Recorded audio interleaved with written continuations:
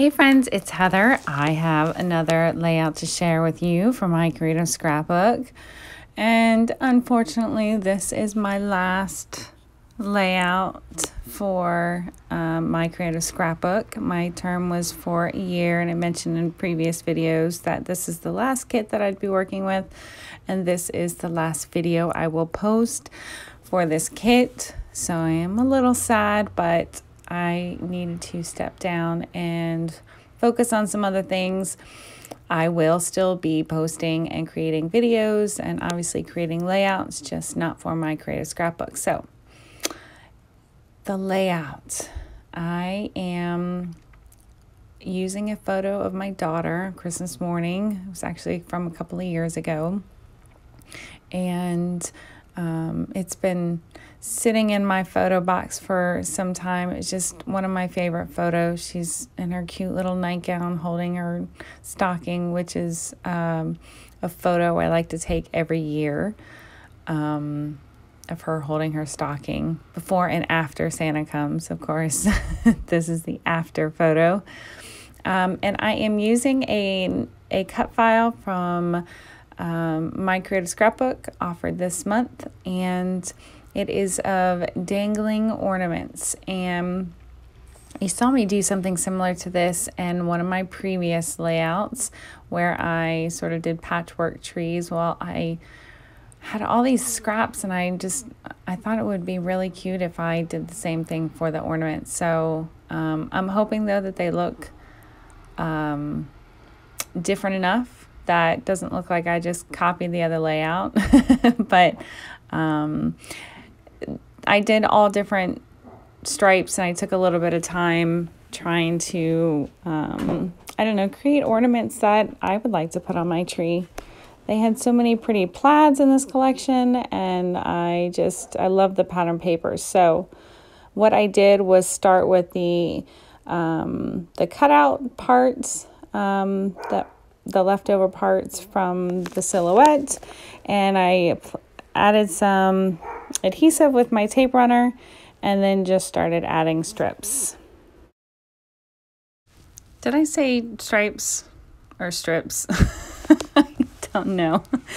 Anyway, so I am just using those offcuts as a template, and this took me a little bit too much time. I spent a little too much time trying to create my ornaments, but I really like the way that it turned out. I actually thought that I might hand stitch around these, but I didn't make it that far. So, and then I thought I would just leave it white, but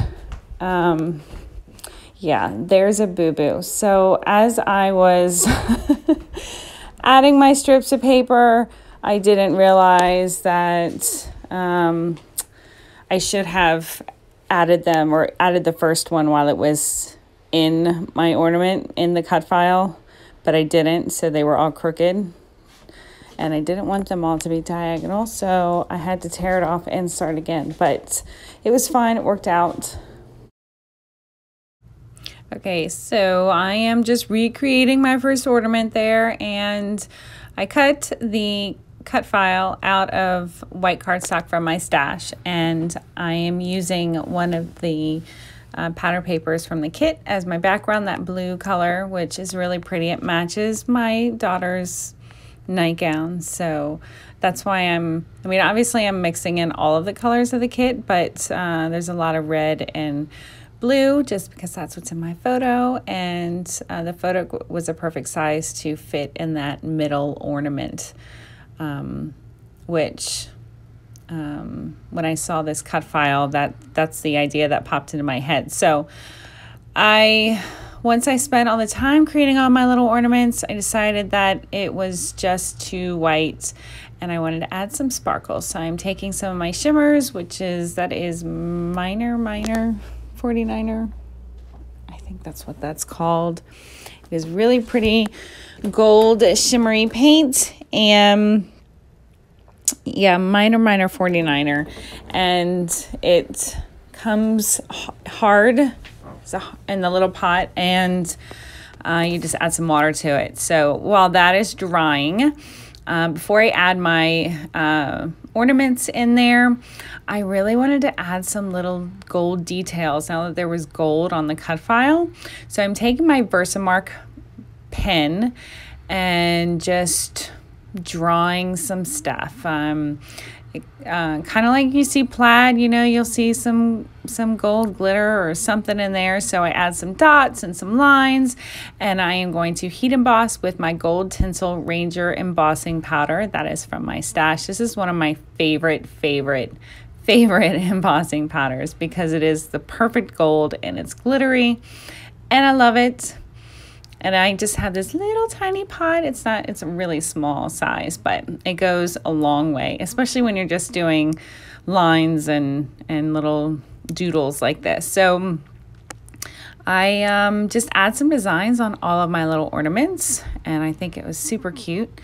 And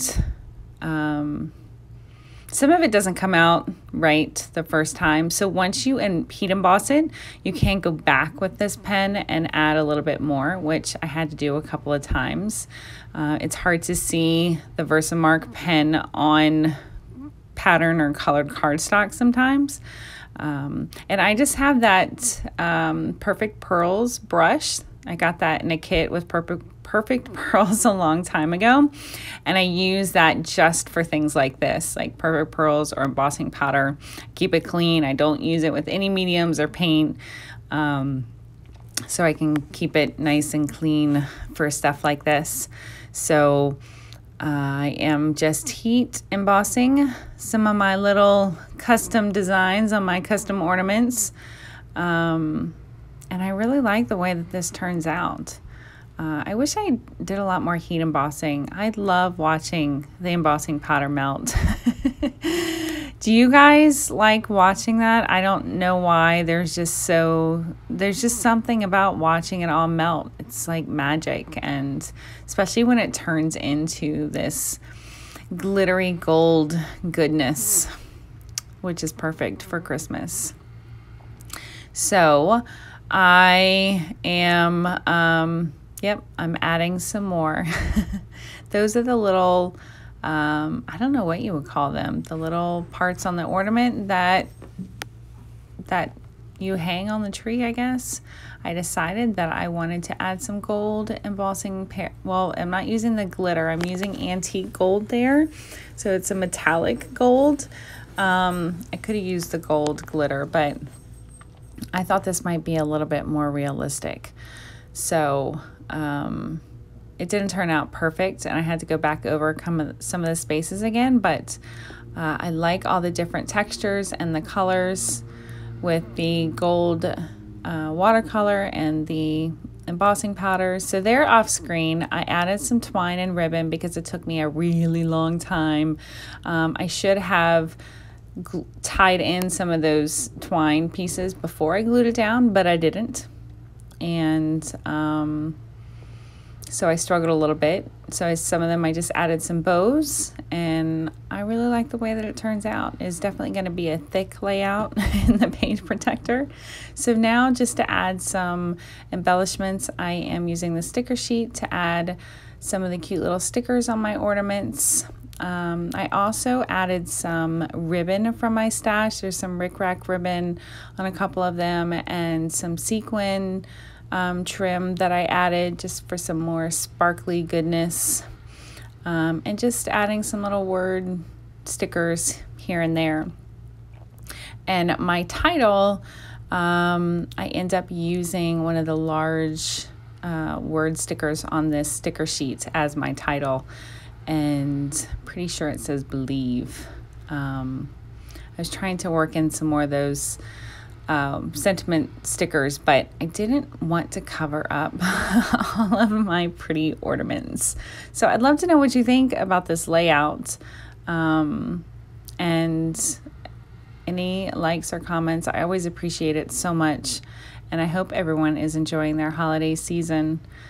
Again, this is going to be my last layout for a little bit. I'm going to enjoy the holidays with my family, and then come January, I'll be back in full swing. I have some ideas on some new videos I want to try, so I'm looking forward to that.